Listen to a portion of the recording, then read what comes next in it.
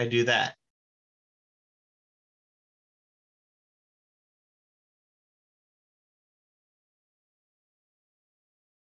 All right. So let's jump into part 2 of this class. I hope everybody has figured out also that I don't think I explicitly mentioned this the other day, but I am also uploading the slides as a PDF. If you go to the week 1 overview page, as soon as I get my slides ready for a particular lecture, I get them uploaded as a PDF, which means for a lot of people, if you're taking notes on paper, some people find it really helpful to print out the slides, which can be a lot of printing. But then you can take notes right on the slides. Some people, if you're taking notes on a tablet or something like that, you can just write on them with your stylus or whatever you're using. So this, and like I did manage to mention that I do have them all.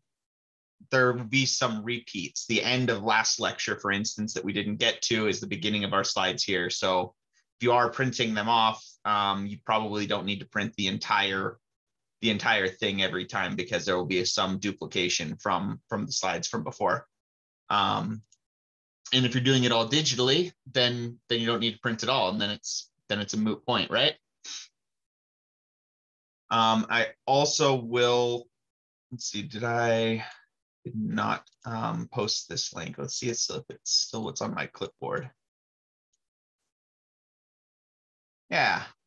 So I will post this link as well. This is from Miracosta College in Southern California.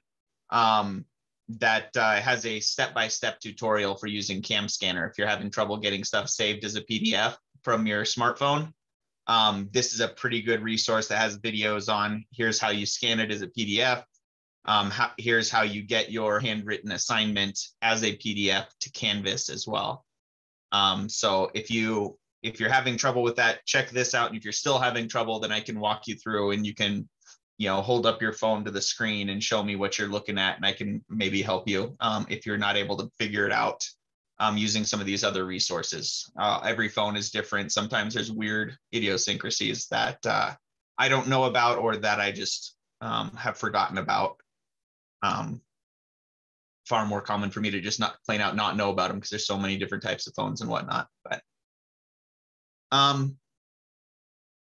and I'm looking right now at the outline. Let me update that, since I didn't do that before. Uncertainty and Sig Figs.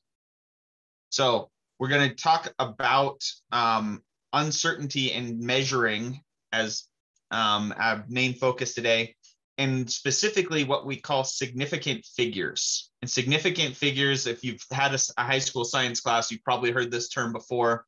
It just means numbers that we measured, and they're considered significant because we went to the trouble of measuring them, and therefore we care about them. That means they're an indicator of how good our measurement is. The more significant figures you have, the more effort you put into getting that number, and probably the better that number is as a measurement, the more precise that number is.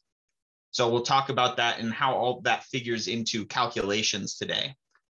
So it's not super engaging material, but it's going to lay groundwork for us doing calculations and knowing where to round and things like that down the road. But before we do that, our random science application today, we'll talk a little bit about the scientific method in general, just as a brief overview. Since you guys haven't had a chance to ask any random chemistry questions yet, this will be our random chemistry application.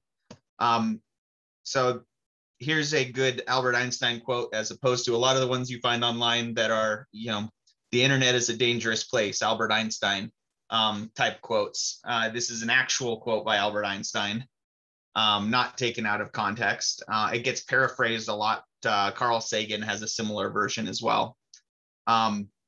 we don't have a perfect understanding of how the universe works, but we do have science, which means we're getting closer and closer, a more and more accurate version of how the universe works with every time we go through and refine our understanding. Every time we add a new rule to physics, that's giving us a better and better understanding of how the universe works. And that's what the scientific method is.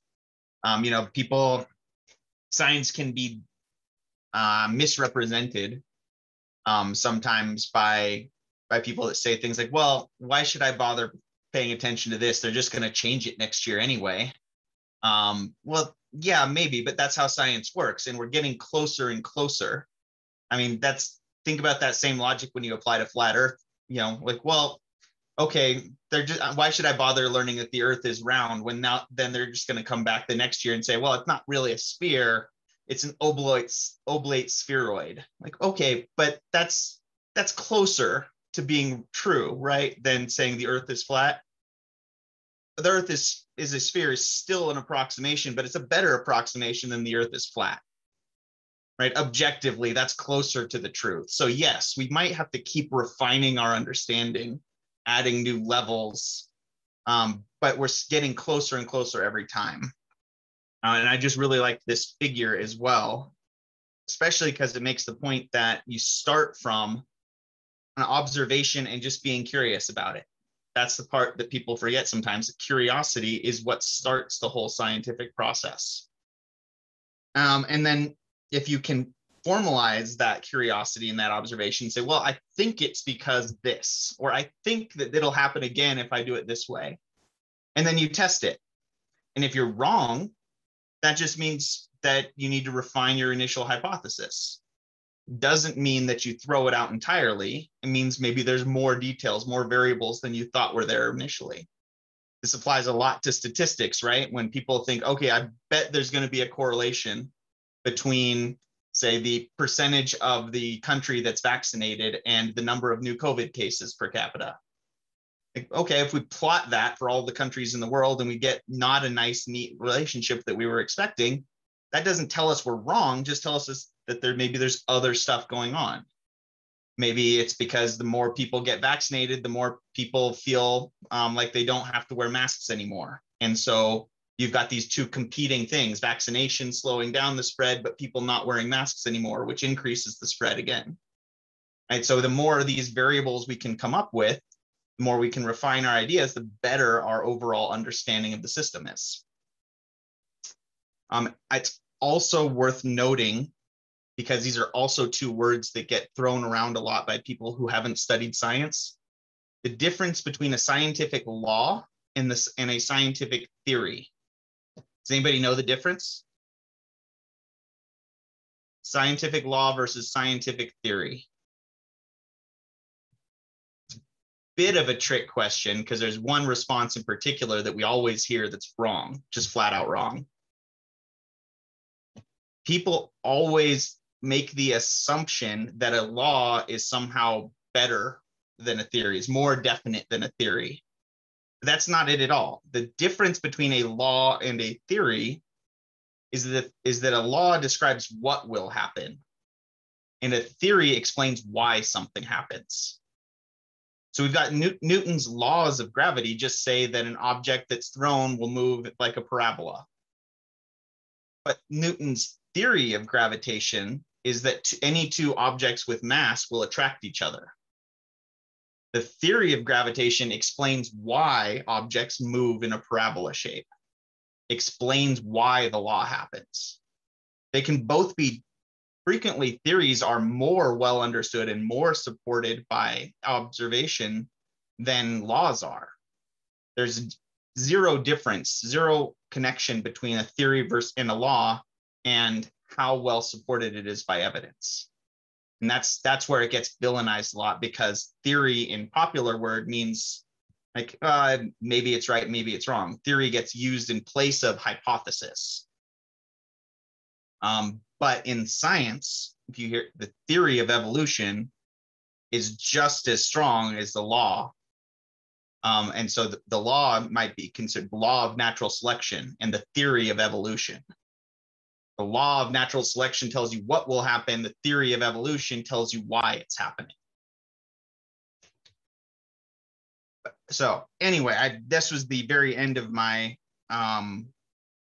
teaching philosophy. So I thought it was worth going back to and talking about again, because I do like to throw those things on the final exam as something like explain the difference between the scientific theory and the scientific law is a favorite question of mine, because that's kind of forms the basis of you guys being informed, science educated or well-educated people in the sciences.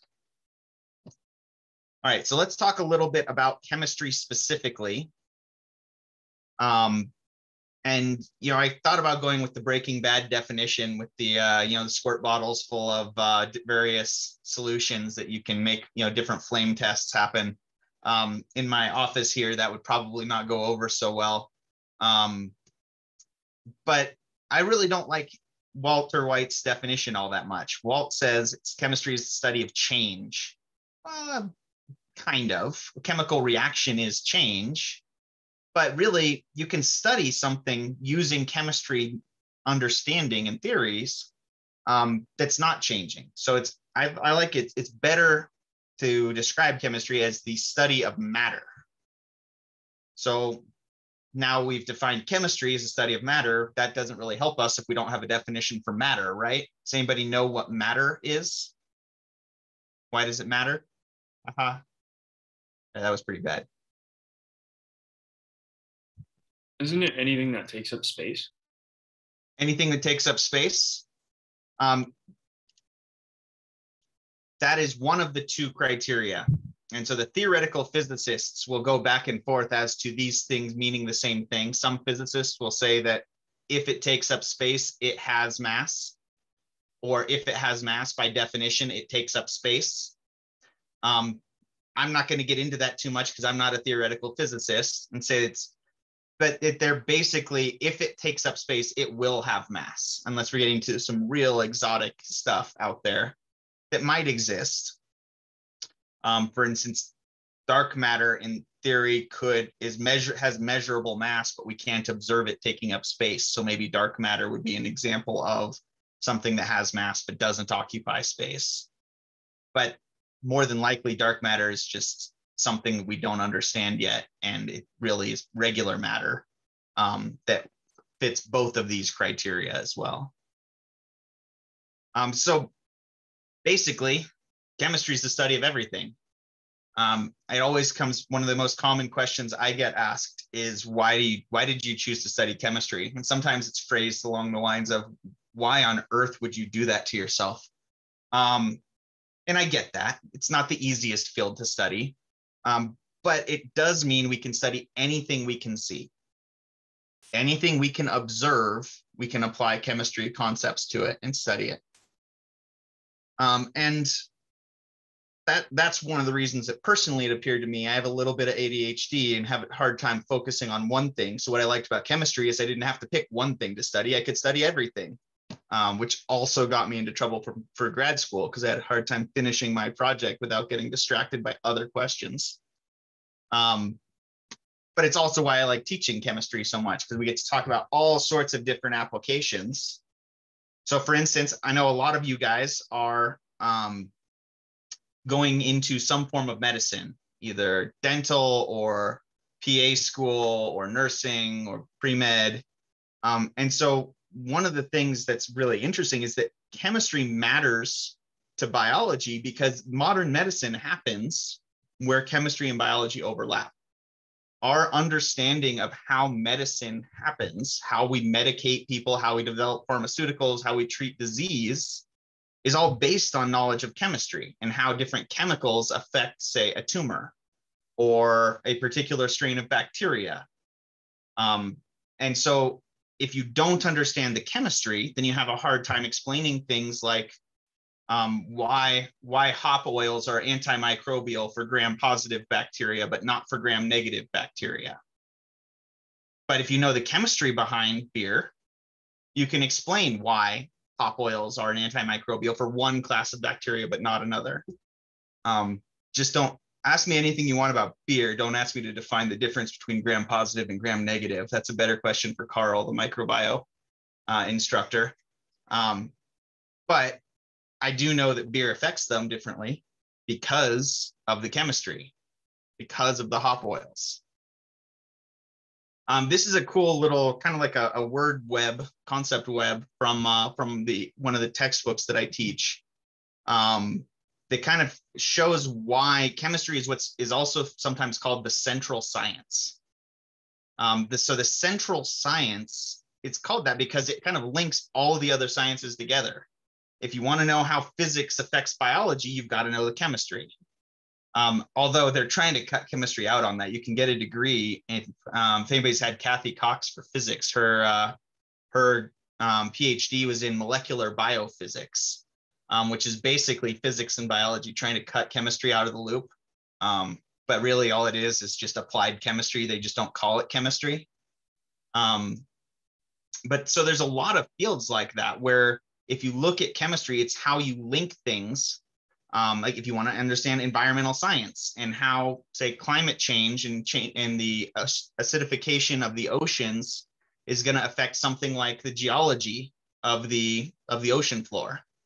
You've got to know the chemistry behind it. You've got to understand that, for instance, limestone is made out of calcium carbonate, and calcium carbonate dissolves when you put it in an acidic environment. And so you wind up dissolving a lot of the limestone as the oceans get more acidified. So there's a lot of different connections, and really I like to phrase it, and I think this might be my chemistry-centric bias. I like to say that you can't really understand anything at an expert level unless you know some chemistry about it.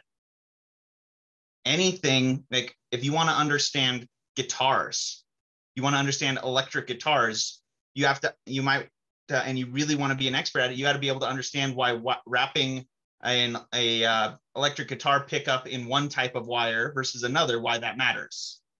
Why use one type of magnet versus another is going to give you a different sort of sound. That's chemistry. Being able to understand that how that matter is behaving is related to the chemistry.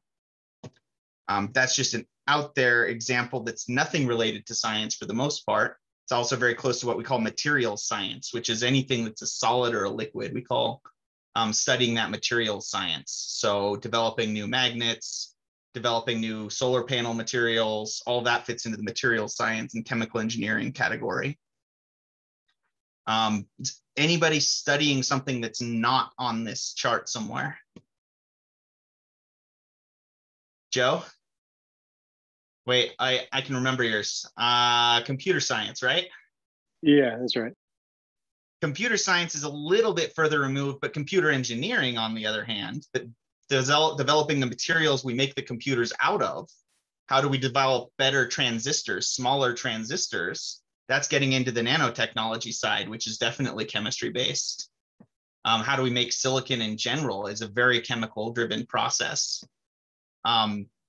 Mathematics is not that tightly related to chemistry, and therefore computer science isn't that close, but it's related.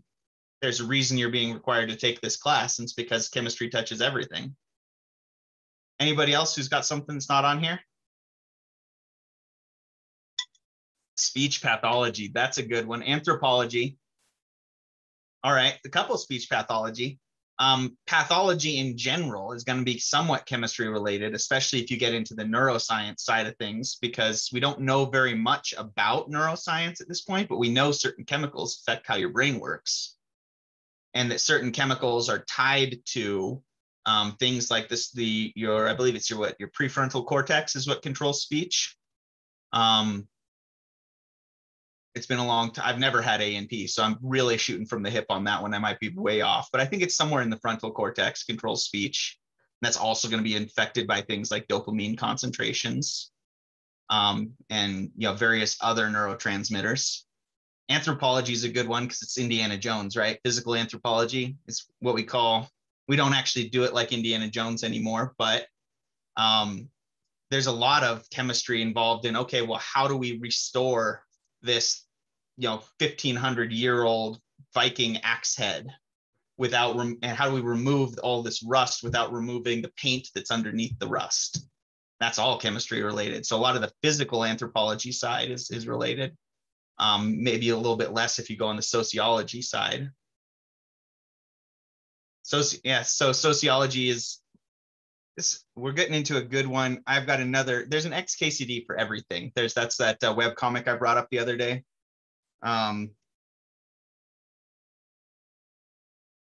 See if this one, if I can come up with this one quickly.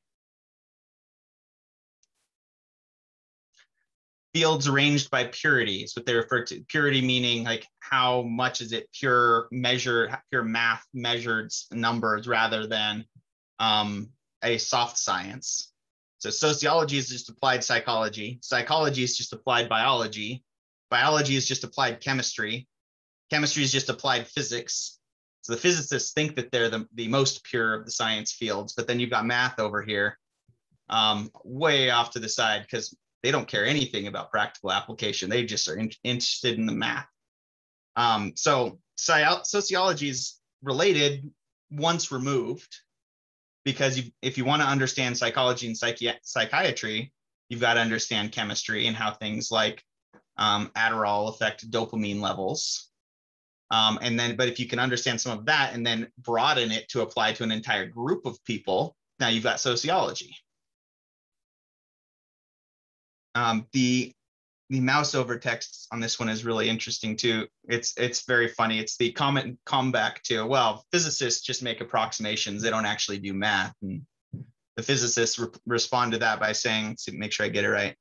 I think Feynman said this: physics is to math as sex is to masturbation. So in other words, yeah, you can do all the pure math that you want, but it's not really what you really want to be doing. You really want it to be applied to something real.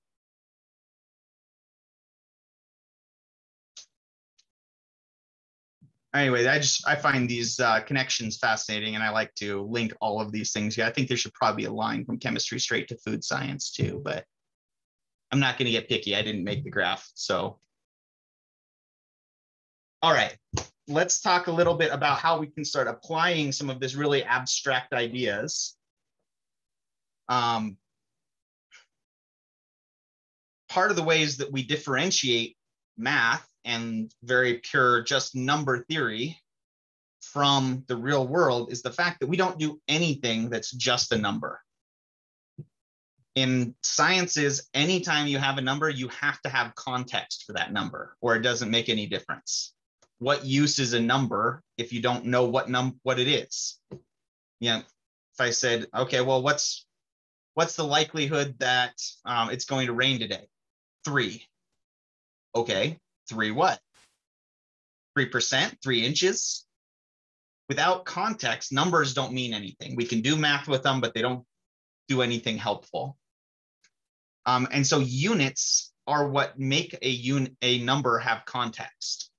And so the Wikipedia definition is definite magnitudes of physical qualities, which is, I mean, it's technically correct. I don't like physical qualities in there because you can have a unit of something really abstract. For instance, you can have a unit of magnetism. That's not necessarily something physical that you can actually see or, take the mass of, but it's definitely something we can have units for.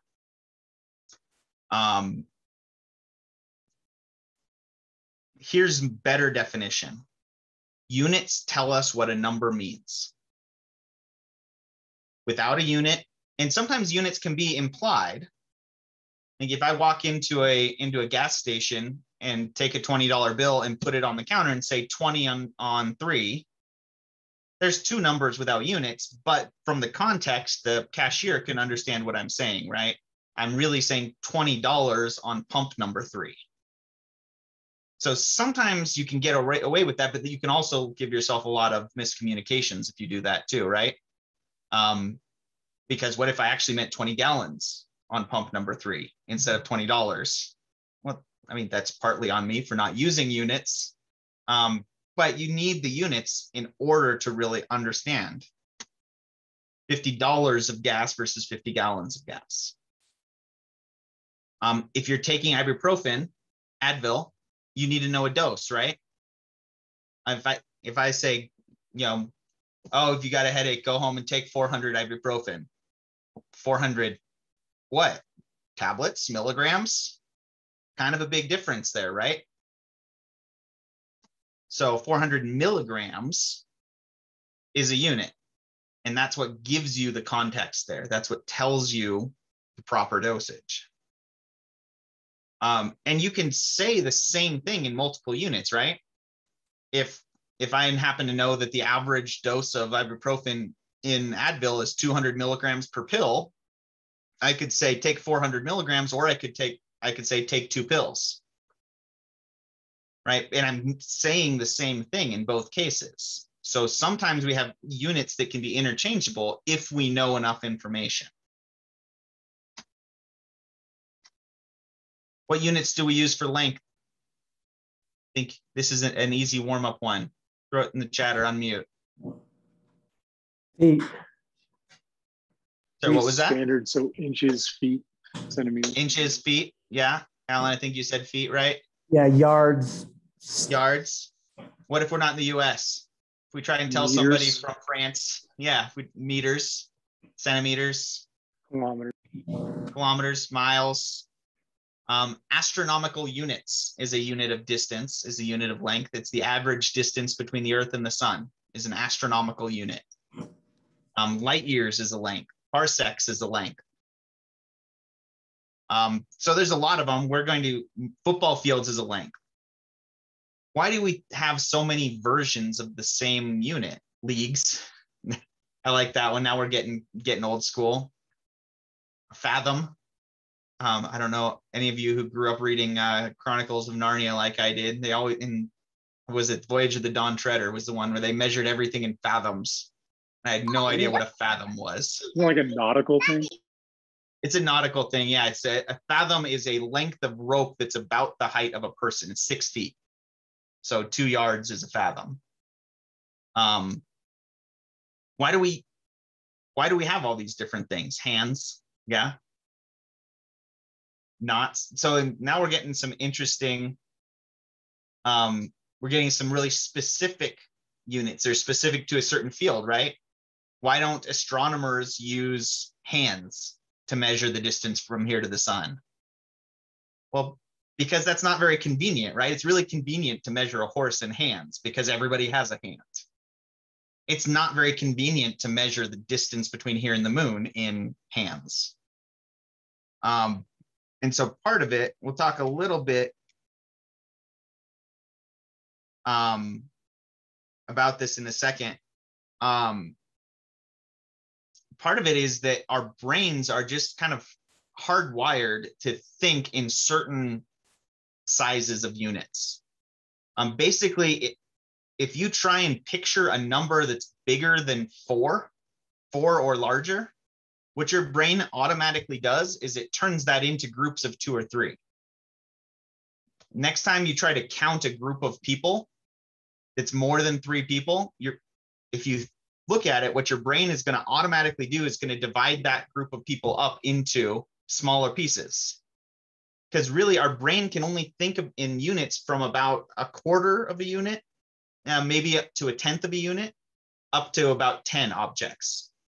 Anything larger than that, and our brain can comprehend it numerically, but we can't really fully wrap our head around it, which is why we measure maybe the distance between, say, my house and LTCC is 6 miles. I'm not going to say the distance between my house and LTCC is 30,000 feet, because you can't wrap your head around what does 30,000 feet even look like. If you try to picture 30,000 feet, the first thing your brain's going to do is try and put that into miles or football fields, right? Because then you're dealing with a smaller number. And so the reason we have all these different units is so that we can try and measure things in units where we have somewhere between a tenth of a unit and 10 units.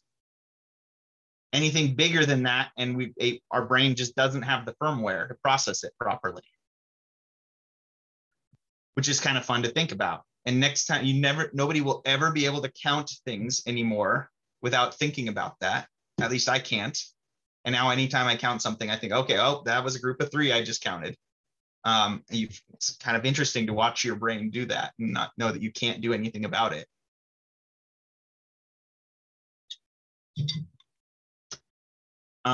Weight, volume, time, those are also going to have their own units, right? Weight and mass, we consider those interchangeably as long as nobody's leaving planet Earth, we can use weight and mass interchangeably. There is a difference between weight and mass, but that's for the physicists to argue about. Volume, what's a common volume unit? Ounces. Ounces, milliliters, liters. Yeah, quarts. I like the first verbal one I heard was ounces because that one's confusing because there's fluid ounces, which is a volume, and then there's ounces, which is a mass or a weight rather. So ounces, we try to stay away from ounces as much as possible because it gets very tricky. Anybody who's ever done any baking knows that to be the case, right? When a recipe calls for 3 ounces of something, you've got to decide whether that was 3 fluid ounces or 3 ounces on a scale. So we'll try to be specific. If we're using ounces, I'll say fluid ounces for volume. Does anybody know where a fluid ounce is the same as a mass ounce? What substance would we pick to be the definition of both an ounce and a fluid ounce? Any guesses? Gas? Close. Oil, maybe? Oil. It predates our need for oil and gas. Yeah, it's water. If you have 1 fluid ounce of water, it will have the same mass as 1 ounce of by mass, same weight. But if you're weighing something that's not water, then that means that you can't make that assumption that fluid ounces is the same as mass ounces. Excuse me. Another interesting, speaking of oil, barrels of oil is actually a volume. A barrel has a standard defined volume to it, which I believe is 55 gallons, which is why you get, if you've ever picked up a keg from a liquor store, that's probably a quarter barrel keg. The kegs that you actually buy that are, 120 whatever beers, not that I ever did that in college, but those are going to be a quarter barrel. And so when you go into if you go into the brewery business, you see they will barrel things. They'll rate their setup in terms of barrels. And then you take those barrels and you put them into quarter barrel or 1/8 barrel kegs. Those half size ones that you see, they're called, those pony kegs, are usually 1/8 of a barrel. But that all comes back to the industrial size barrels of oil that you ship things as. We have any weird time units out there? We all know seconds, minutes, hours. Those are pretty standard. They don't even change between here and France, right? The SI system still uses seconds, minutes, hours. Technically a year, light years. Light years is interesting because light years is not a time, despite having the word year in it. It's actually a distance because it's the distance light travels in 1 year. So it's got a time component to it, but because it's also tied to the speed of light, the time units wind up canceling out and you get left in length units. Days is actually an interesting one. Does anybody know how many days are in a year? It's an easy one, right? 365. 365 exactly.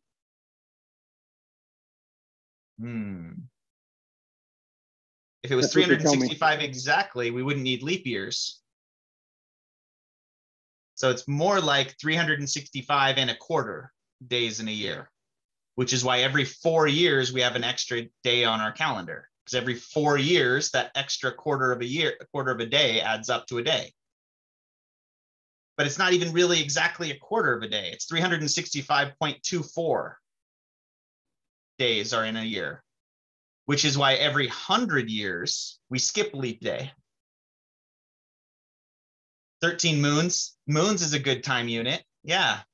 And 13 moons is about accurate, which leads us to once in a blue moon. Does anybody know what that phrase actually means? What's a blue moon? When you have more than one full moon a month. When you have more than one full moon in a month, which if we have 13 moons in a year and only 12 months, means you're guaranteed to get at least one blue moon a year. Occasionally more than that. But yeah, all of these different time units, they all have different origins and different uses too, right? 13 moons is a really good way of measuring time if you don't have a clock. If you don't have a clock or a calendar, 13 moons is a really good way to remember when to plant crops and when to harvest crops, which is why all of our major holidays are centered around equinoxes and solstices. Christmas is right around winter solstice. Halloween and Thanksgiving are right around the winter, or the autumnal equinox. The vernal equinox, the spring equinox is right around Easter, because that gave people a way, that people that didn't have a clock, a way to keep track of the time of the year. What are some other weird things that have units? Not just weird units, but what are odd things out there that have units? Is currency a unit? You got to specify what kind of currency, right? Pesos versus dollars versus euros is all going to give you very different answers. Music, very good. So frequency of sound has its own units. Hertz, right? And hertz is actually a universal unit that gets used in a lot of places, because a hertz, the official physics definition of hertz is cycles per second. So in terms of music and sound, that means how many times something is oscillating per second. But in terms of computers, hertz tells you how many calculations a processor can conduct per second. Oh. And then there's electricity. You got a lot of different units for electricity, right? You got voltage, which we measure in volts for the most part. And also you got current, which we measure in amps. Loudness, amplitude of sound in decibels. So basically, if you can feel it or think about it, scientists have put a unit to it in some way. I think aside from maybe philosophy, I'm sure I could still find some units in philosophy somewhere. Anything that you can measure, for sure, there are units to it.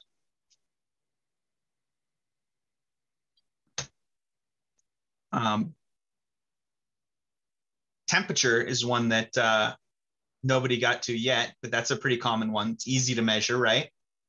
You might not measure it yourself on a day-to-day basis, but you care about what the temperature is, what that measurement is. We have common units for pretty much every major quality that we can measure. And for the most part, we're going to stick to SI units, which stands for Système International or something like that in French. And it's what we consider metric units. Metric units are going to be what we stick to in the sciences, because for the most part, they make more sense. They're at least related to each other in a more easy to understand way. Growing up in the US, you might know that there's 12 inches in a foot, and there's 3 feet in the yard, and there's 100 yards in a football field. But if you didn't grow up in the US, all of those things are not very well understood, right? So the metric system measures things and then uses even powers of 10 to convert between the smaller units and larger units in that system.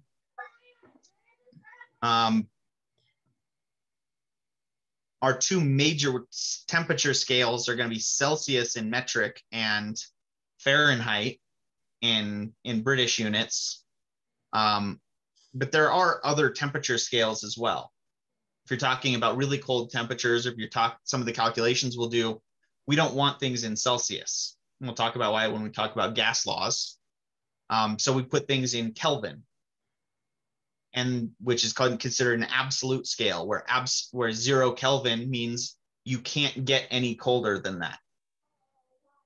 You can get colder than 0 Celsius. You can get colder than 0 Fahrenheit. You can't get colder than 0 Kelvin. And there is a similar scale in Fahrenheit. It's degrees Rankine. Nobody ever uses that. But it exists, just so you're aware. All right, let's talk a little bit about, we have like 5 or 10 minutes till we're going to take a break anyway. Let's look at some other funny units before we get into the boring stuff after break. If you are unaware of this, you should know that Wikipedia has a really, really cool lists built into Wikipedia that people have spent hours and hours compiling different sorts of lists. So you can find things like Wikipedia. If you type Wikipedia and go lists of lists, you can get lists of lists of lists, where you can see lists of academic journals. And then within that, each of the academic lists of academic journals is going to have the journals themselves. Lists of books, lists of 100 best book, lists of banned books, lists of demons, lists of deities, lists of philosophers. But you can also find things like lists of uncommon units.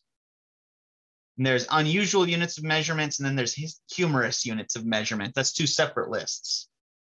The humorous one's more fun, if you ask me. But for instance, you can have the small length of small unit of very short length, the sort of equivalent to a light year, but very, very short, is a beard second. A beard second is the distance that the average person's beard will grow in 1 second. Is that useful? No, but it's interesting. It's funny. It's kind of derived as a joke. A barn is a real serious unit. It's funny, but it's a real unit. And it comes from the phrase hitting the broadside of a barn. A barn is a unit of area used by nuclear physicists to quantify the scattering or absorption cross-section of very small particles. So the odds that a particular radioactive particle will hit the broadside of a barn is literally what this unit is. One pirate ninja is defined as 1 kilowatt-hour per Martian day.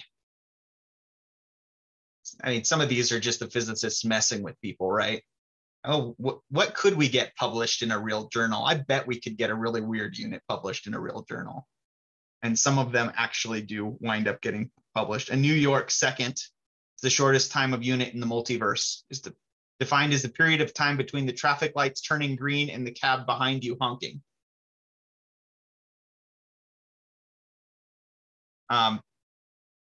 So with your break, get up, move around, do something, but feel free to also check out some of these. The uncommon units are the ones that are a little bit more actually useful.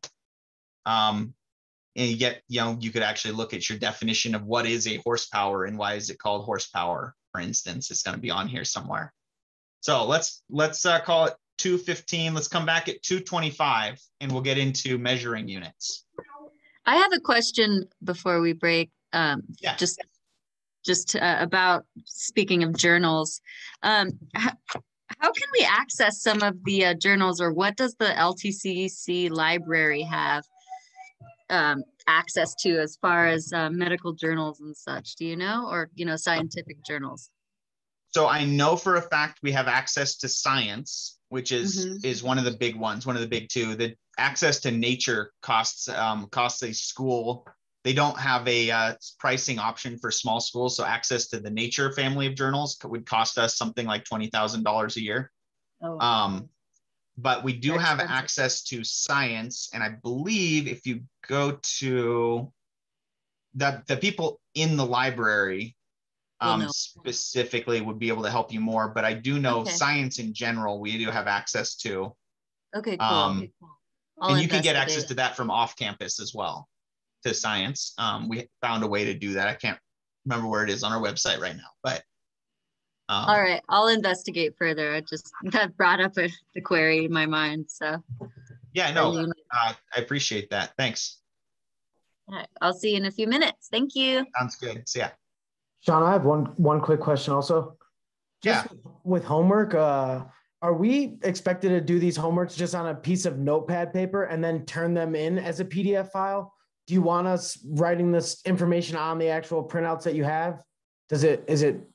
Doesn't matter to me. Okay. I know you said you're not really grading it when it's on us, but just to turn in something. So I still look and make sure you did every part of it. I'm not going to go through and find. Oh, did I freeze or did you freeze? You there? Hang on. I'm not sure, but I got you you, but your video's not there. You're back. Okay. So I'm not picky about it. You can either print it off and write on the printout. You can do it on scratch paper and scan it. You can do it all on Word if you want to play with the equation editor on Word. Are all valid options. Okay, cool. Awesome. Thank you. Right. Thanks, Alan.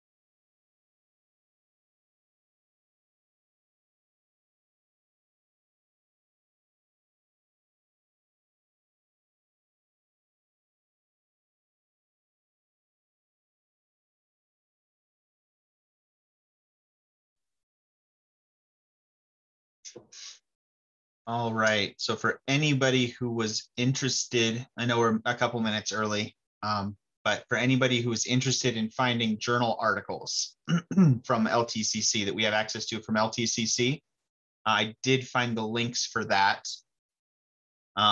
If you go to resources up at the LTCC page and go to the library,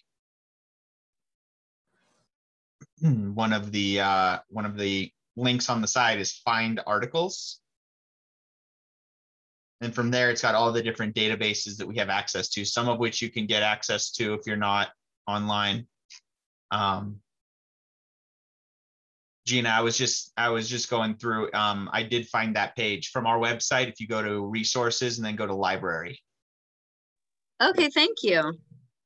And then like I was saying, if you go to find articles, there's all these different databases. There's one for STEM classes or for STEM journals in particular. Not all of these you will have access to on at home, but we can get you any articles that are on these websites. If you go to the library, they can get you access to them. Cool, thank you. No problem. All right, so let's get back to units a little bit, and we'll start by talking about any things that you can measure directly yourself. So in the strictest sense, a measured number is going to wind up defining what a measured number is. And when you look at a number that you can tell whether it was measured or not, winds up being an important way to determine just how accurate you can be with these calculations. So a measured number is any number where you directly make a judgment using a scale, or any number in which that uses a piece of a uses a measured number as a piece. For instance, miles per hour. If you have to measure the distance that you go in an hour, that makes speed a measured number, even though the hour, we might consider the hour to be exact.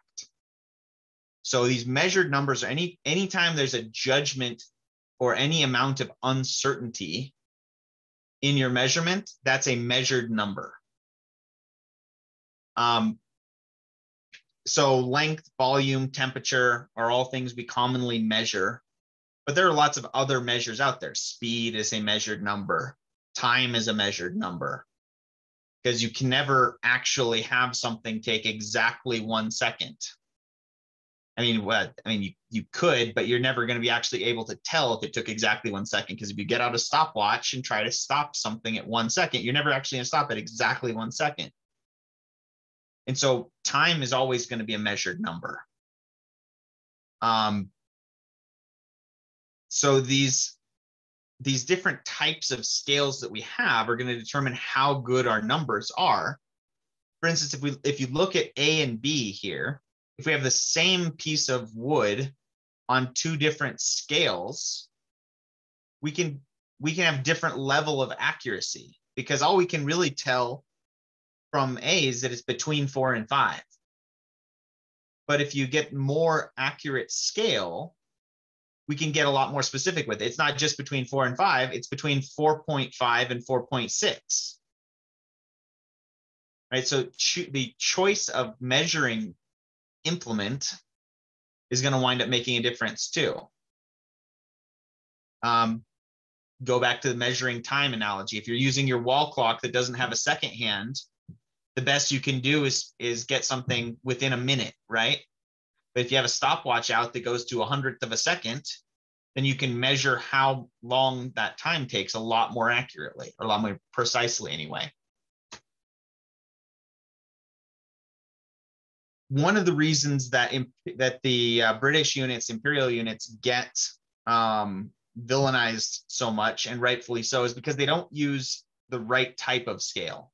Not only do we have to deal with the weirdness that is there's 12 inches in a foot, we don't even measure things in decimals for inches for the most part, right? If you go to the hardware store and you buy a tape measure, you're gonna have something in fractions of inches. And so they call that a fractional scale, where you have something where you can measure 3.5, 3.25, 3 3/8, 3 5/16, 3 6/64. All those fractional scales are a pain. Nobody likes fractions, right? In fact, most people's most traumatic primary school experience with math was probably with fractions. And I think fractions get a bad rap from that a lot of the time. But when it comes to doing math in the sciences, that bad rap is deserved. Fractions are just painful to deal with. They're helpful for thinking about things in your head. They're not useful for doing math. So we're going to stick to decimal scales. And the difference between these is that a decimal scale uses only base tens. So it means that we're not dealing with halves. We're not dealing with quarters. I guess we could deal with a half because 5/10 is a half, right? But every time you have markings, if it's a decimal scale, you're going to have 9 markings in between these. You'll have 10 equal sized increments from one unit to the next unit. So you can have an inch, a tape measure in inches. That's a decimal scale. You would just be measuring things at 3.2 inches, 3.4 inches instead of 3.25 inches. And American engineers use those all the time. American engineers still do things in inches, but they don't use fractional scales for it. They use all decimal scales as well. And so the only difference between a decimal scale and a fractional scale is that in a decimal scale, everything is 10 equal increments. So you're always going to be writing down your numbers in decimals rather than fractions. And we are only going to use decimal scales. I might refer to things in fractions as a way to visualize things, because if I say, 1 out of every 3 people, that's a useful fraction when it comes to visualizing something. So we might use it in that sense, but we're not going to use it as far as any measured numbers. All of our measured numbers are going to be in decimals. So remember, be like Drake, fractional scales, decimal scales, right? Decimal scales is what you want. And sometimes that can get really tricky, because sometimes if you have a fractional scale, you can't use it. You basically have to pretend those markings aren't there. We're basically going to ignore anything that's not a decimal scale. And that includes if you have markings that go every 2 instead of every 1. So if you have a graduated cylinder that's got markings for every 2 milliliters instead of every 1 milliliter, that's not a decimal scale.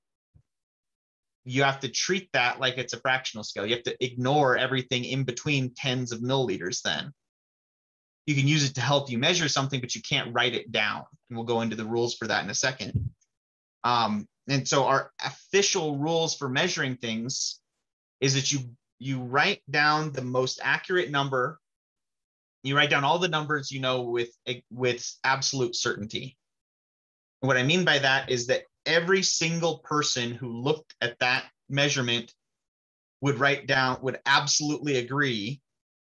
For instance, for A, everybody in the world, we can assume, is going to agree that this piece of wood is between 4 and 5 centimeters.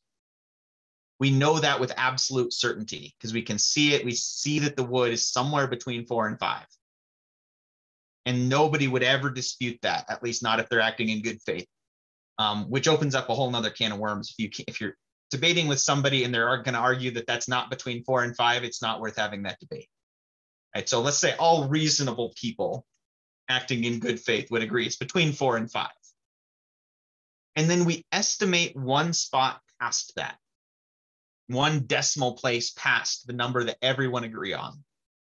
So most people would get close to the same number for that estimated part. So for 4, if we're looking at this, we could look at this and say, okay, well, if it's right here, that looks really close to halfway between 4 and 5, right? So everybody would agree it's between 4 and 5, and then we might disagree a little bit. Is that 4.5 or 4.6? And so that's the last number you write down, as you estimate one decimal place past what you're sure about. right? And that's why having a better scale changes things, right? Because if we look at B, let's assume it's the same piece of wood. Well, now everybody looking at this can agree with absolute certainty that it's between 4.5 and 4.6. Right? Nobody's going to disagree with that. Nobody's going to look at this measurement and say it's 4.7, right? Everybody can say it's definitely between 4.5 and 4.6. So those are the numbers we know with certainty. We know with absolute certainty that it's between 4.5 and 4.6. So in other words, it's 4.5 something. So if we know it's 4.5 something, we're just going to estimate one spot past that. And that's where we might argue with each other. Like, okay, well, I think it looks like 4.57. Somebody else might say, I think it looks like 4.55 or 4.58. But we're always going to write down that estimated spot, because then that allows us to say, okay, whatever number you have written, the last decimal place you write has some uncertainty associated with it. And we can even quantify that uncertainty. Say, okay, well, looking at B here, I'm going to say it's 4.57, but I might be off in that hundredth place, right? And so I can write that down. This 4, it's definitely between 4 and 5. It's definitely between 4.5 and 4.6. So these numbers are absolutely certain. And then that last digit is where I estimated, is where I have some uncertainty. So the last reported number is always going to be assumed to be plus or minus 1 in that decimal place. Right? I know I'm not off by a whole tenth. I know I'm not off by a whole centimeter, but I might be off by 100th of a centimeter. So, and we can write the uncertainty. We can say it's 4.57 centimeters. And the way we write uncertainty is you write plus or minus with a plus with a minus sign below it. Plus or minus 0.01 centimeters. Hang on, I can zoom in real quick and make my whiteboard bigger.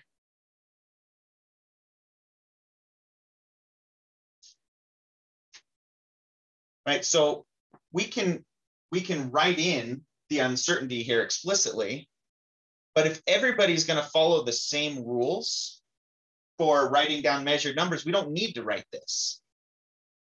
If everybody follows in the sciences follows the same rule, then we don't need this at all, because whatever the last number is that you wrote, that is where the uncertainty is. Unless somebody specifically tells you otherwise, you can assume that you're always plus or minus 1 in the last digit that's reported. And this applies to anything digital too. If you've got, your Fitbit, for instance, it's tracking how far you work. Do people still wear Fitbits? I feel like that was a sort of a flash in the pan a couple of years ago. But whatever sort of like run tracker or something like that you use for calculating how far you've gone on a hike. If you're pay attention to it, it gives you your miles to the 100th of a mile. It doesn't usually go to 1,000th of a mile because the uncertainty is in the 100th of a mile. You could be off by 100th of a mile.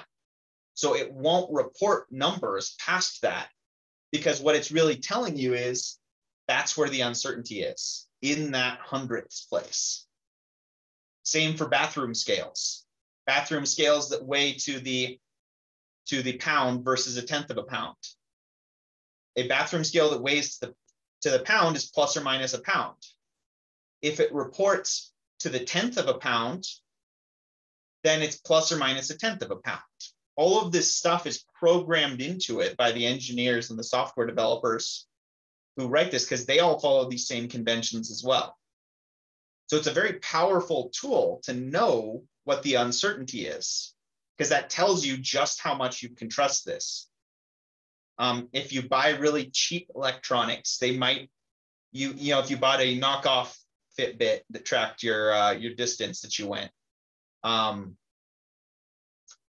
then you might get, it might be plus or minus a mile instead of plus or minus a 100th of a mile. Like that's not very accurate, right? All of a sudden you can see why that one was so cheap, right? Because plus or minus a mile is not as good. You want to know with more precision how far you went, right? So, and that's why getting good tape measures is really important. That's why you could get a really expensive tape measure at the hardware store or a really cheap one. I made the mistake of buying a level at the dollar store. Hey, I can get a level that has a ruler on it for $1. The inches are way off. I tried to use it to measure. It's off by like 10%. It's off by like an inch out of a foot. Because you get what you pay for, right? The uncertainty is way higher than that. And it wasn't designed by engineers. And so it's got way more markings than it should, considering how far off it is. Right. So this is why we care about these rules that seem very nitpicky. They're very nitpicky because this is what allows us to do things like fire a probe off from Florida, have it land on Mars with no input from NASA in real time, is because they're careful about how precise their units are.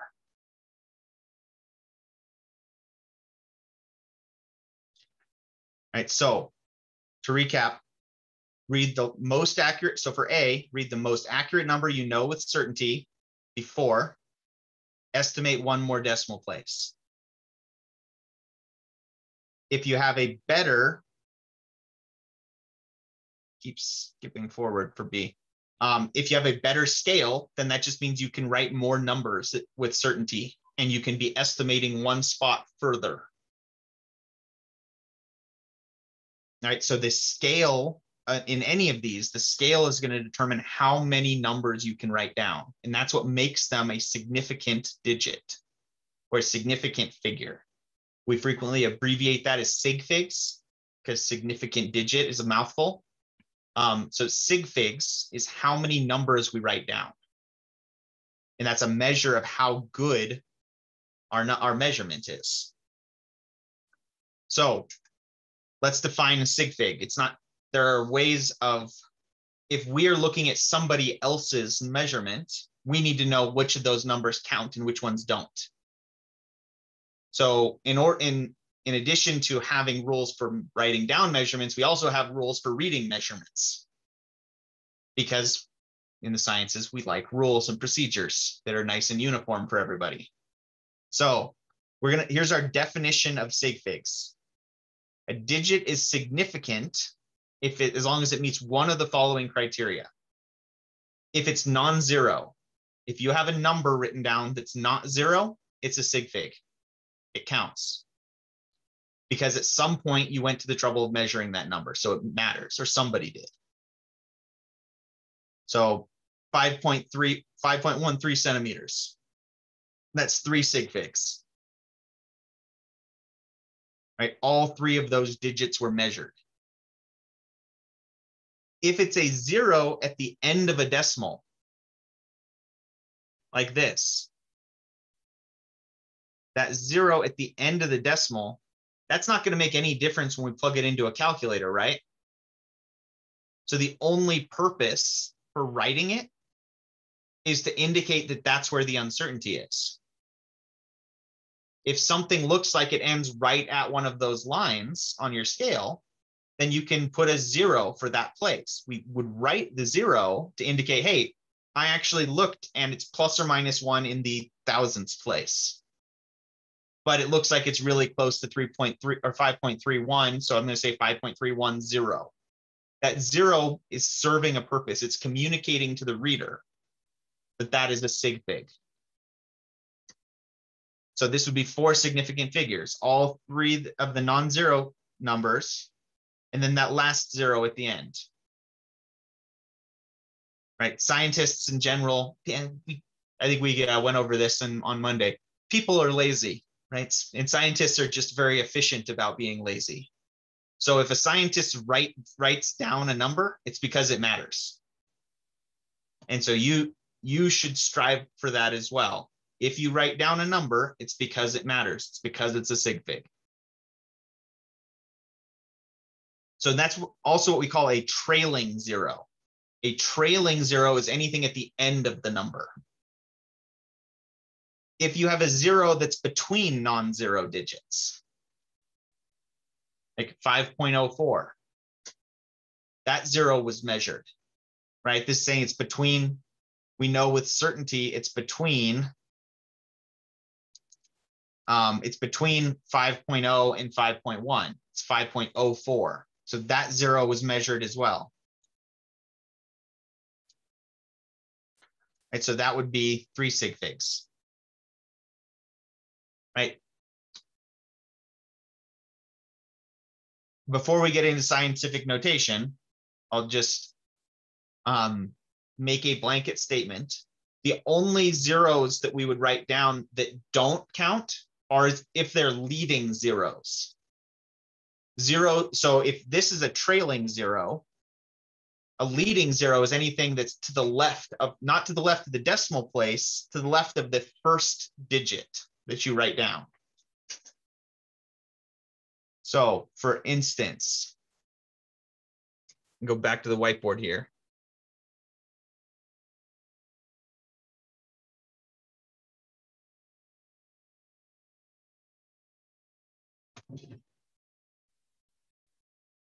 So if we had something that was, I don't know,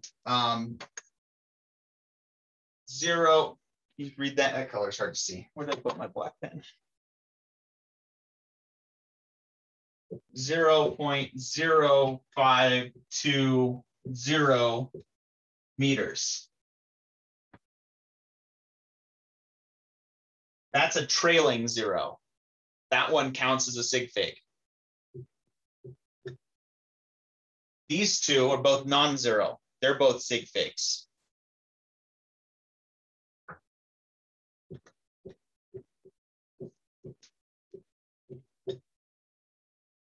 Even though this zero is behind the decimal place, it's still to the left of the first measured number. So both of these are considered leading zeros.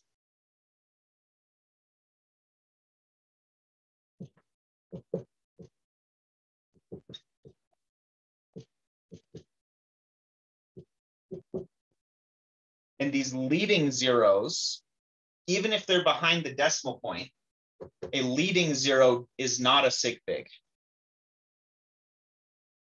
Right, so only the zeros that are to the right of the first non-zero number count.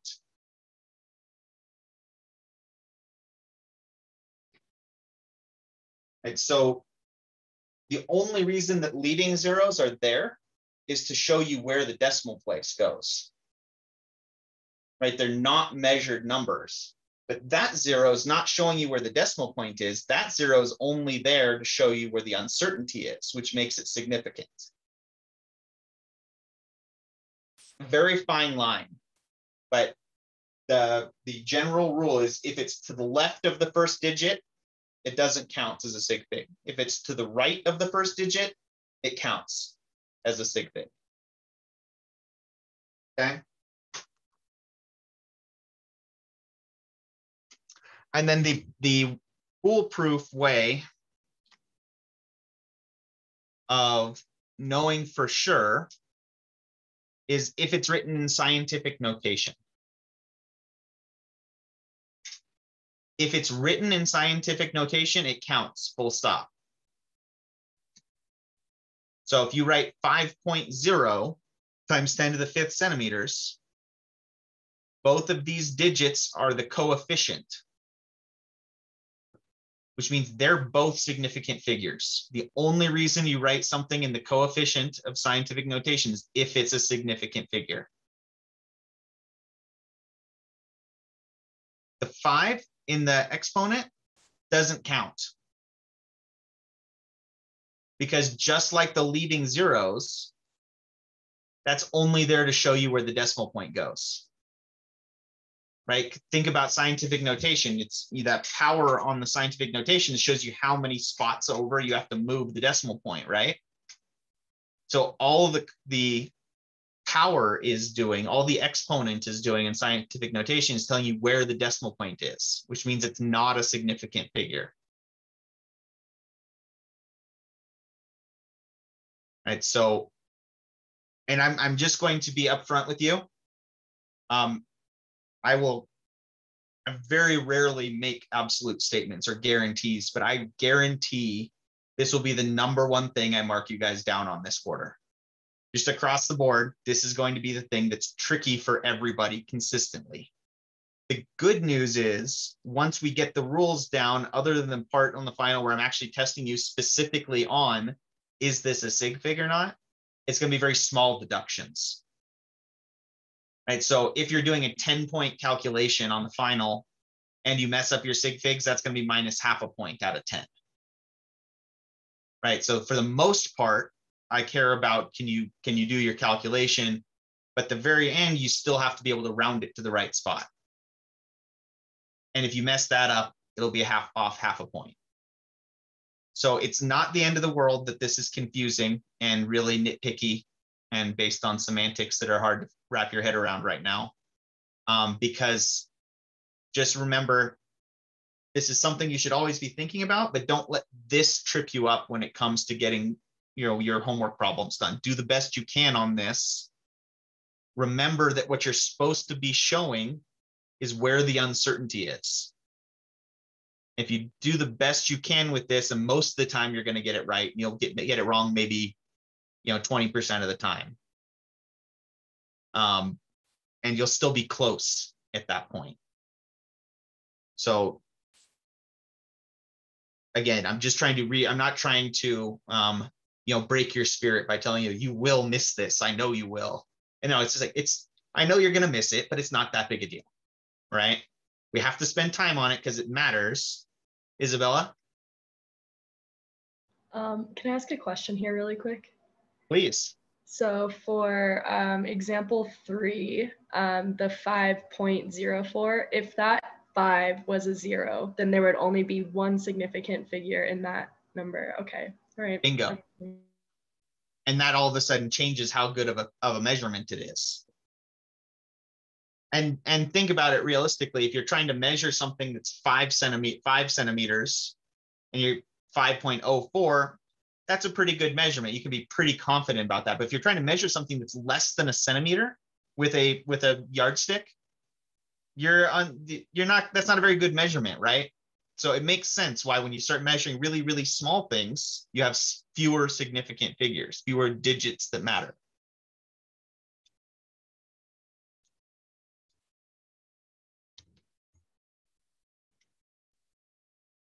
All right. Any other questions right at this point? Or should we do some practice? We'll do some practice, and then that'll help you elucidate your questions. So if I say that the speed of a major league fastball is 48 meters per second, which is pretty accurate. That's a pretty good fastball. How many significant digits are there? It's 2.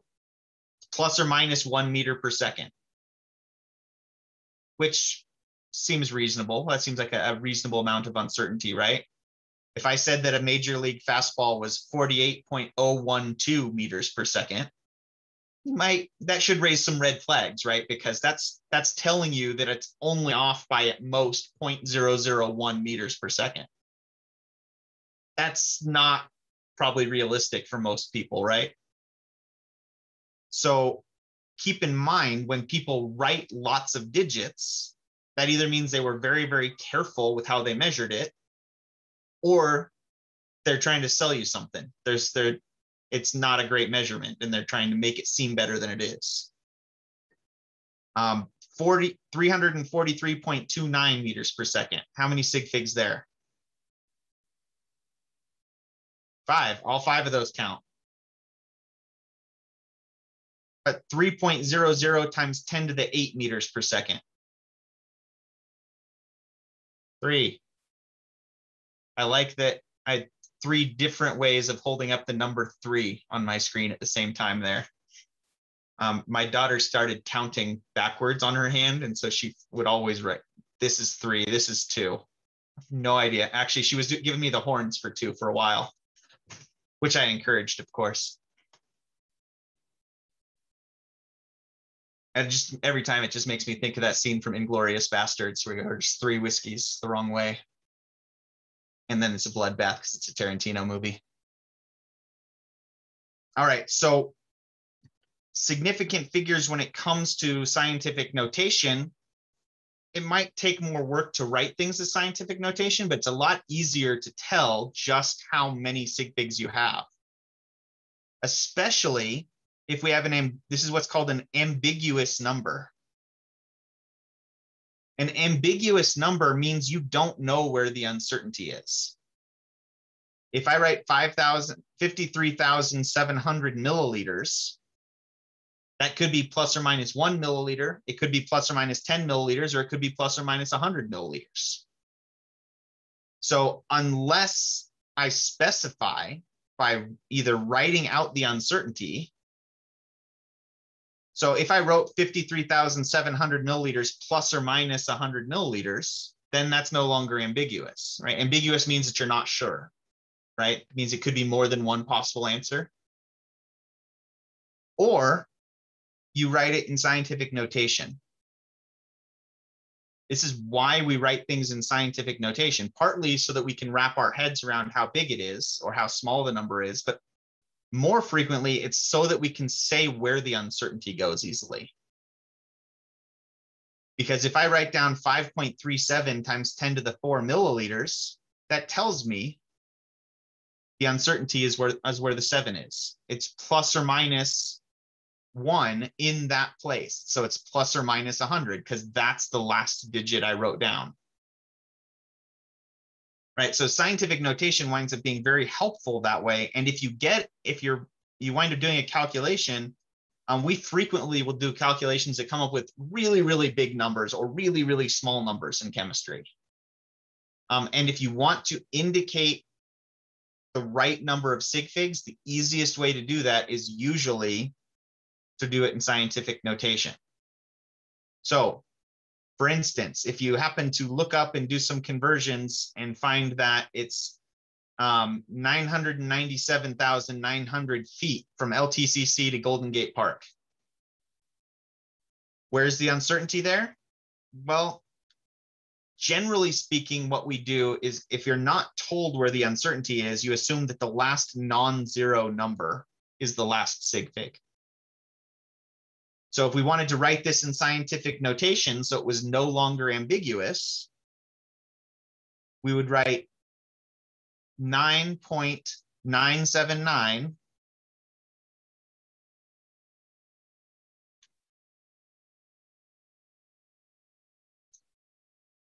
times 10 to the, and then we would count how many spaces over it moves. So the decimal point starts here, 1, 2, 3, 1, 2, 3, 4, 5. So 9.979 times 10 to the 5th feet.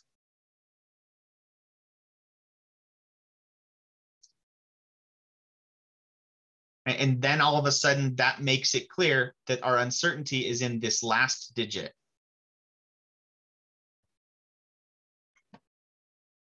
Right, so the other, and this is a minor note that I'm going to give you guys as far as when I'm writing questions and typing things, I will usually not put a space between the number and the unit that goes with it, which is a personal preference thing really, but for me, I think that makes more sense because otherwise Word or PowerPoint will split it up into 2 lines all the time.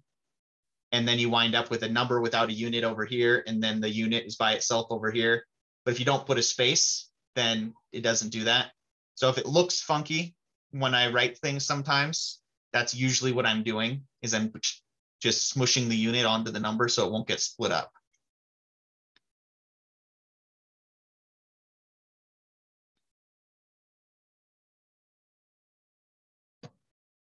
How about this one? Kilometers to the nearest star. It's a lot of uncertainty on this one. It's a it's a well-measured number, but at the same time, we could be off by as much as, let's see, there's millions, there's billions, could be off by as much as 100 billion kilometers based on the number that's reported. But if that's what our measurements, our calculations, and the rules that we will learn tell us, that's what we have to write. So 4.07 times 10 to the 3, 6, 9, 12, 13 kilometers. It's just oh no, you're right. Sorry. Okay. If we have something that's really, really small, here's another notation here. And actually, frequently what I will do is, instead of putting a comma, if it's behind the decimal point, then by tradition, we don't put a comma every 3 digits, which means it can be very hard to count how many spaces you need to move. But what you see science textbooks doing a lot is every 3 spaces behind the decimal point, they'll put a space. But that's still kind of hard to see sometimes. So sometimes I'll use an underscore just to help you count how many digits, how many places we need to move the decimal point.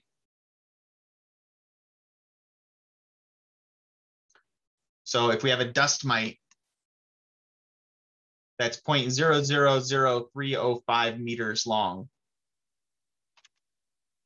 3.05 times 10 to the -4 meters.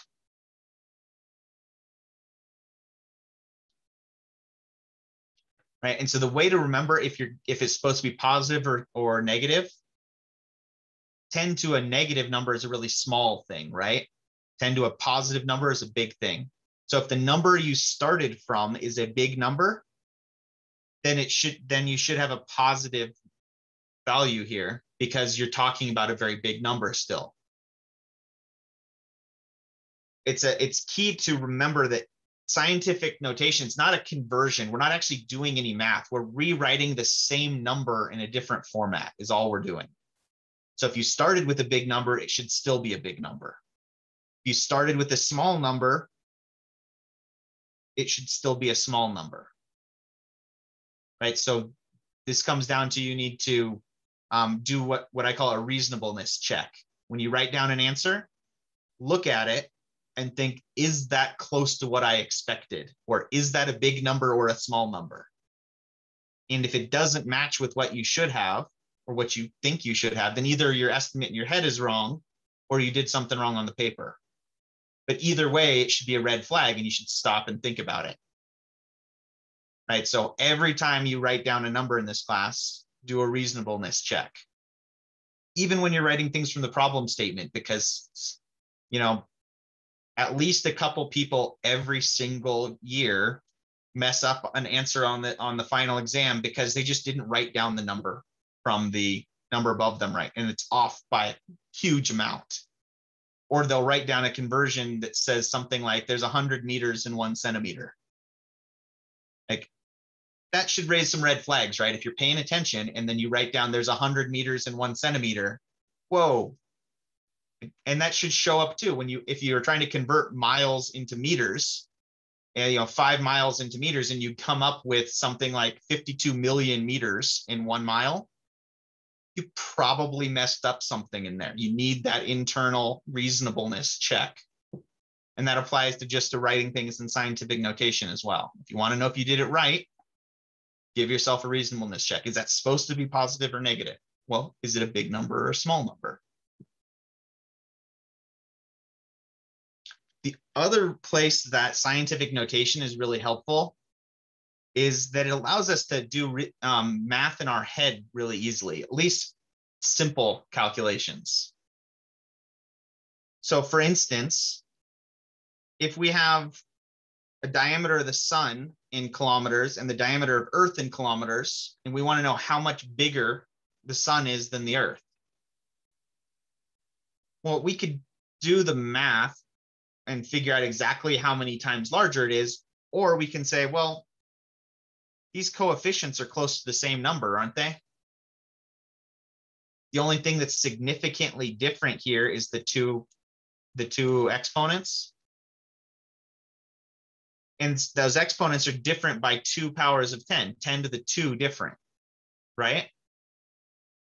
Which allows us to just look at these two numbers and say, well, 10 to the 6 divided by 10 to the 4 is 10 to the 2 is left over, right?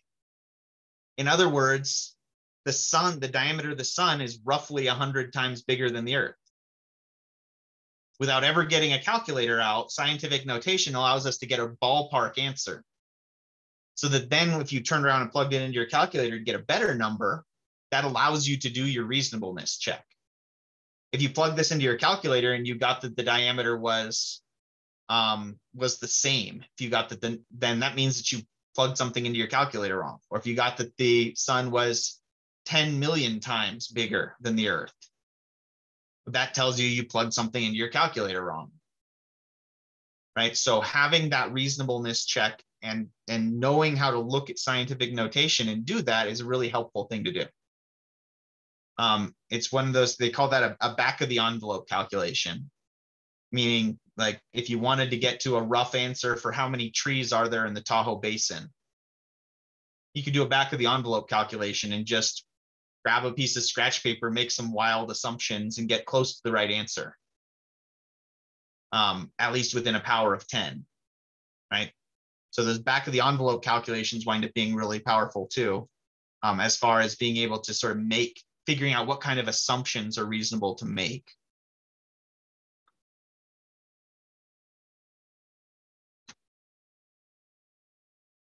All right.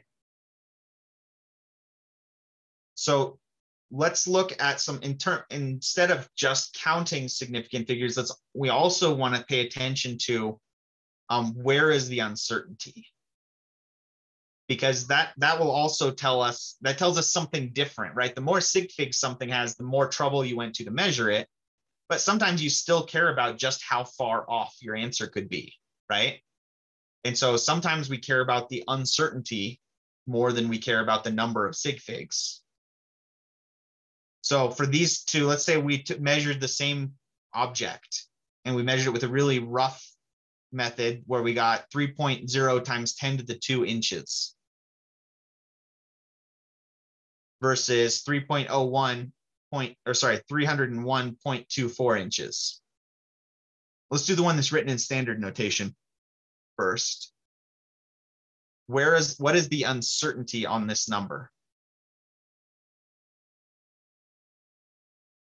Where the 4 is, right?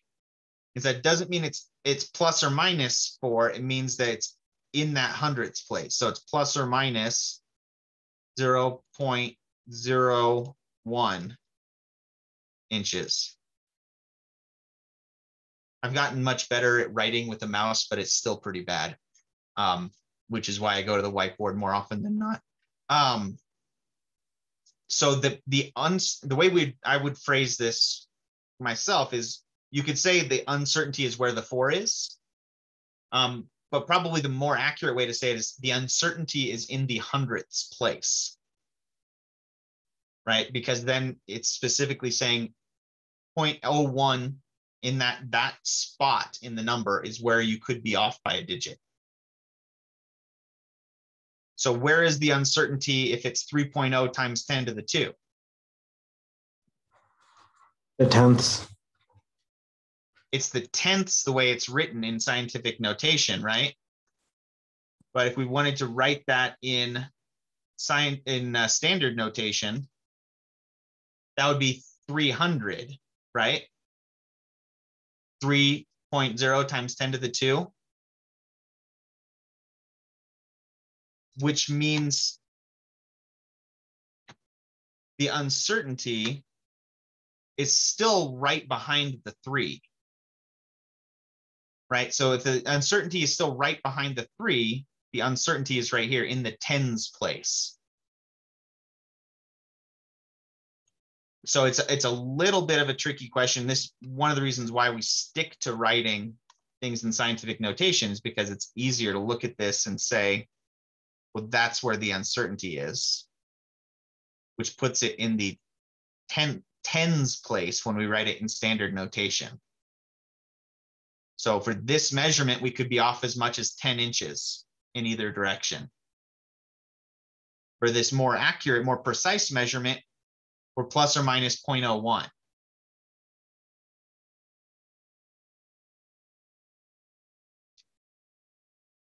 And this is these two methods, either checking where the uncertainty is or counting sig figs, are how we know where to round when we do a calculation. A lot of times, especially in chemistry, we can't directly measure anything that we care about in chemistry, because if we're trying to talk about individual atoms, we're not measuring those directly. We're measuring a mass, which we can then convert into something, which we then can convert into actual atoms. And so all of those different math steps, we're going to wind up with numbers on our calculator that are not exact, which means we need to know where to round. And so the rules for knowing where to round your numbers from your calculator are based on either where is the uncertainty or how many sig figs did you start with. So for adding and subtracting is the one that makes the most sense. It's the one that intuitively we can wrap our heads around why it makes sense. When we add or subtract numbers, the result has to have the same uncertainty as the least certain number. So the example I always give for this is if your friend is driving to Tahoe from San Francisco and they call you from Placerville to say, hey, I'm going to be 15 seconds late because I got stopped at this stoplight in Placerville. Is that significantly going to change their ETA? No, because you already had more uncertainty in the number that you started with than what they gave you as their adjustment, right? We want to keep the same uncertainty as what we start with. So for these two numbers, let's say we had, for some dumb reason, that dumb reason being that I wanted to come up with an example where I could show you this. You measured one piece of wood with a good ruler and then a separate piece of wood with a crappy ruler. And we want to know what the length of those two lengths are added together. So let's say we looked at these and we measured them out and we got our top piece of wood, we measured out to be 4.56 centimeters. Then we used our crappy ruler and we got 3.0 centimeters on the bottom one. If we want to know what the sum of these two numbers is, well, our bad measurement could be off by as much as a tenth, right? A tenth of a centimeter, which means when we add these together, we could be off by as much as a tenth. So when we plug this into our calculator, we would get 7.56 centimeters, right? 3.0 plus 4.56. But we need the uncertainty to be in the 10th place. So this is how we know where to round. This is, we're going to round wherever we need to so that the uncertainty is in the 10th place. So when we round, we would get 7.6. Or we're going to follow the same rounding rules that you learned in elementary school when it comes to rounding. If 5 and up, you round up. If the following number is 0 to 4, you round down. Right? And so this would be the number we would actually write down. We would actually write down for our answer 7.6 centimeters, which seems like we lost some precision, right? And we did, because we added a crappy number to a good number. When you add a crappy number to a good number, you get a crappy answer. You don't get a good answer. Right? So, and that applies to, this is adding and subtracting. Anytime you're adding or subtracting, your answer could be off by as much as your least certain number. And sometimes that means that things look a little bit weird. So if we added 5.33 and 4.53, But in that case, we're going to get, when we plug it into the calculator, we'll get what, 9.83? 9.8. Okay, good. Put a number behind it. Do we have to do any rounding there? What's the uncertainty on both of our starting numbers? Hundredths and hundredths, right? And then our calculator answer also goes to the hundredths. So we're good in this case. We keep all the digits from your calculator. And so anytime I ask a math question, feel free to unpause and yell out the answer. I'm not usually going to get my calculator out. And so I'm going to do math in my head. And I like to try to race you guys. And so I frequently will do it wrong. And that's somewhat by design, because I found there's no better way to get you guys to unmute and give me the right answer than for me to write it wrong. So feel free to correct me when I do my mental arithmetic improperly. That's the point. If we do 6.0 gallons minus 0.08 gallons. 5.9. Yeah, our calculator answer would be 5.92 gallons, right? But we need the uncertainty to be in the 10th place. So we would round that to 5.9 gallons.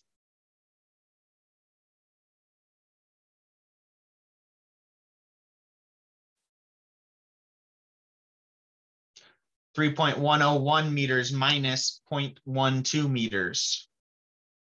Get what, the calculator answer would be 2.999. No, it's going to end in a 0. 990? No, it is not. No, Somebody correct me on something. Should be 3.089. No, 3.089. You're subtracting a whole 1/10 of a meter, and it was 3.1 to begin with. So I think it's less than 3. So yeah, it would be 2.9. I can't borrow in my head. 10 minus 8, 989, maybe. Yeah. It's something close. That last digit's not going to wind up mattering, right? Because what are we going to immediately have to do? We got to round to the hundredths place. Get something like 2.99 after we round, right? All right, I'm immediately going to go back on my word and check this, because now I have to get the right answer in my head. I think it's 2.981. That's what my calculator says. Okay, 2.981. There we go.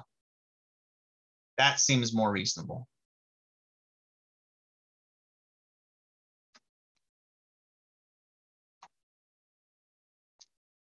But we need to report it to the hundredths place, because that's where uncertainty is. So it just becomes 2.98 meters.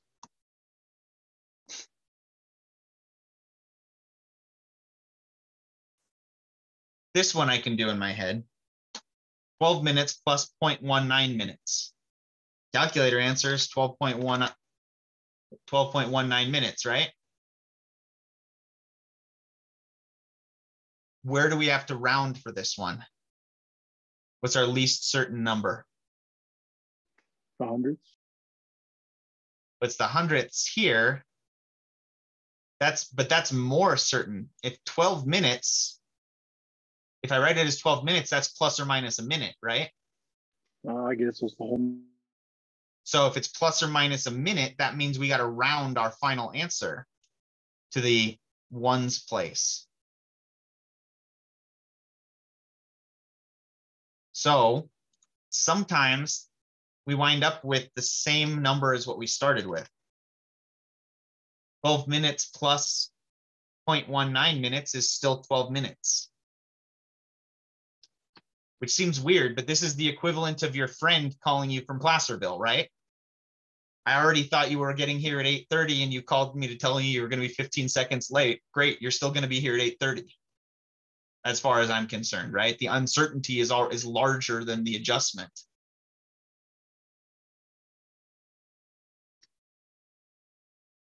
All right, I know I only have 2 minutes left. but I'm going to show you this slide and go through it real quick so that you've seen it, and then we'll go over it again next Monday. For multiplication and division, sometimes we wind up getting, oh, thank you, Allison. I just saw that you were putting the right answer in the chat for me. For multiplication and division, sometimes we wind up with numbers that are way bigger than what we started with or way smaller than what we started with. And in that case, we're not going to keep the same uncertainty as any of the numbers we started with necessarily.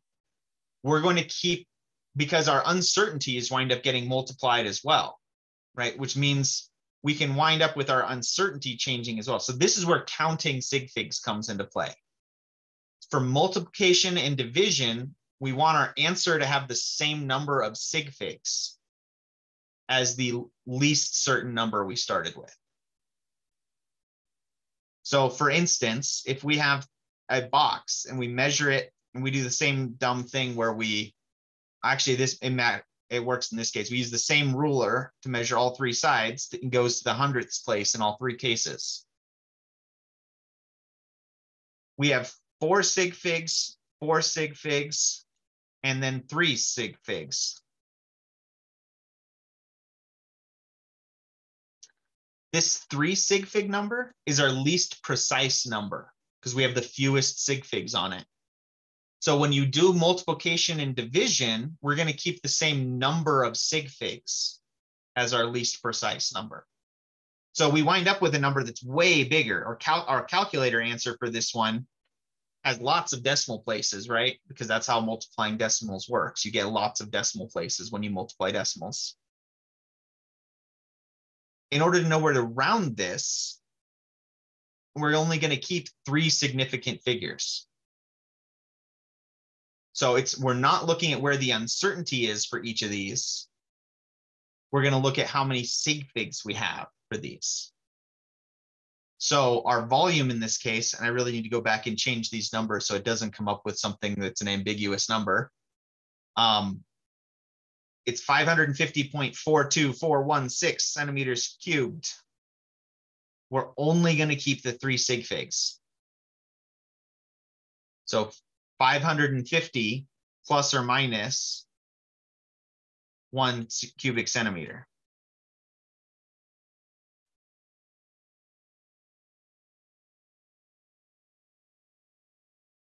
Right, and then actually, I think the reason that I originally kept this in here is this is the shorthand to get around having to write out something, a small number in scientific notation, is if it's plus or minus 1, you can just write that decimal place at the end. And that decimal place is indicating to the reader that it's plus or minus 1. That's not the officially correct way to do it. You may have learned it that way in high school. It's cheating a bit. Really, this number should be written in scientific notation to be as correct as possible. But that's a lot of work considering all we really want to write is plus or minus 1 centimeter cubed.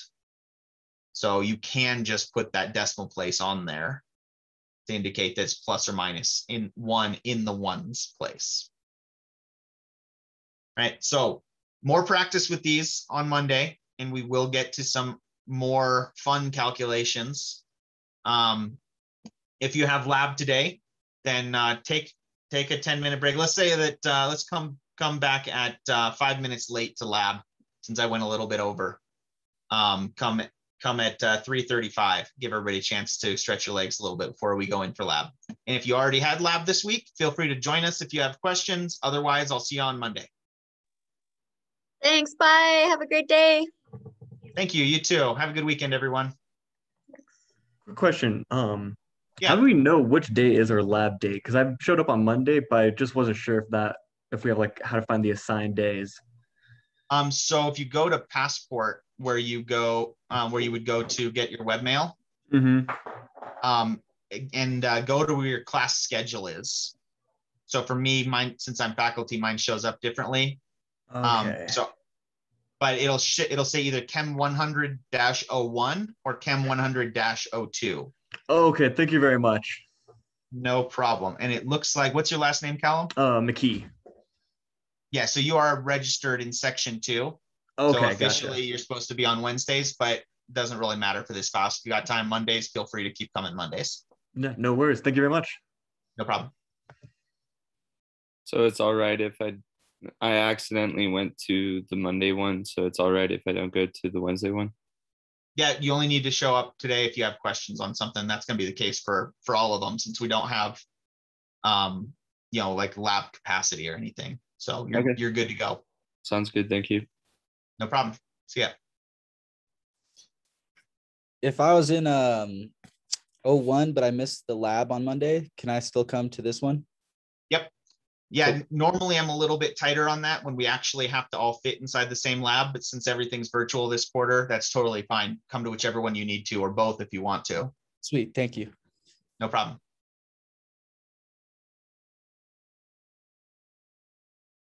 Professor, a quick question. Because I missed the lab on Monday as well. And by the way, I just wonder if we take the lab still in the same Zoom or there's another Zoom room. There's a different Zoom link.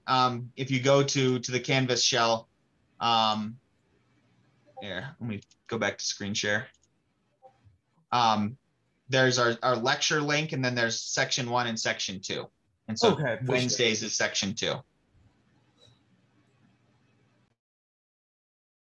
Thank you, Professor. See you later. See ya.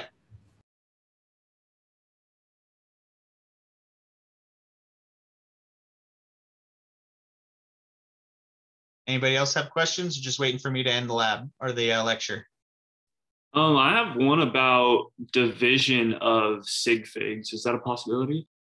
Yeah, hit me. Yeah, so on the homework, the third one on part 1, I just don't remember exactly how to divide big numbers like that. So the key with scientific notation is that you want to make sure that you put enough parentheses on there, because it's really easy. If you don't have the parentheses, your calculator usually treats multiplication and division like they're the same step in PEMDAS. And so if you have, what if I was trying to do it by hand? Like pretty old school in that sense. If you're trying to do it by hand, then you're looking at it now. I realized I could just type that in and it would give me integer, but I was trying to do it like, 1.5 times 10 to the third over that number essentially. So you can do it by hand if we want to say just these two numbers that I made up. You can do these two divisions separately. You can do 2.0 divided by 1.5, and that's going to give you your new coefficient. That's going to be, what, 1.3? And then I just do 3 minus 2, right? And then you would just do 3 minus 2, so you get times 10 to the 1. So you absolutely can do that. Some people struggle with breaking them up like that. They mess up the steps and that kind of thing. And if you put it into your calculator properly, you should be able to do that. If you type in, if I typed in 2.0 times 10 to the 3 in parentheses, and then you just did the division symbol, and then in parentheses 1.5 times 10 caret 2, that should give you the same answer. So it's good to have two ways to do this for your reasonableness checks, right? So you should get something that's like 13 when you do this, because it should be 1.3 times 10 to the 1. If you plug it into your calculator and you get 13, then that means you did it properly. So while you're getting used to it, I would recommend having two ways of checking it until you get used to it, if that makes sense. Yeah, perfect. Thank you. So then like on number 3, would I just do 1.15 minus the 2.5 and then take that integer divided by the 4.45? Let me look at the numbers, because I'm not good at hearing numbers and being able to visit them. So part 1, number 3. Yeah, that's the one that we just kind of worked out. And Yeah. then part 3, I just use PEMDAS. So I would just do the top and then whatever that equaled divided by. Yeah, you're absolutely right on that, on part 3. Do that, and you can, I would do that. Doing subtraction with scientific notation can be tricky if they're not the same base. So what I would do if I was trying to do that one in my head or do it on paper is I would convert that 1.15 times 10 to the 15 is really the same thing as saying 11.5 times 10 to the 14, right? I can move one of those powers of 10. And then you can, when you have the same power, then you can just do the subtract the coefficient. So you would really get something like, if I was doing this, in my head, I would turn it into 11.5 times 10 to the 14 minus 2.0. So it'd just be like 9 over that integer base, and then you just, compute that into your calculator essentially. Bingo. Yeah. Sweet. Thank you. No problem. Anybody else? All right. Well, if you do have more questions and I haven't gotten to you yet, or if you want to ask me one-on-one, come to the lab and I'll open up breakout rooms and you can ask me in private if you want, or I'll assume that you guys are just dozing off and not realizing the class is over. So I'll go ahead and shut this down.